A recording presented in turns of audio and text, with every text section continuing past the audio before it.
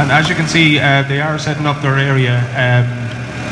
And so far this year, as of 9 o'clock this morning, 46 people were killed on Ireland's roads. Just up above here in the speakers area, you will see that so far 46 people have been killed. And that's as of 9 o'clock this morning, which is issued from the Garda National Traffic Bureau. And just while you're here, have a look and see what the firefighters are actually doing and what they're faced with. And if you can imagine casualties inside in the car, and while they're in pain, the roars and the screaming. Now the National Ambulance Service would also be here with them as well, and an ambulance paramedic would generally be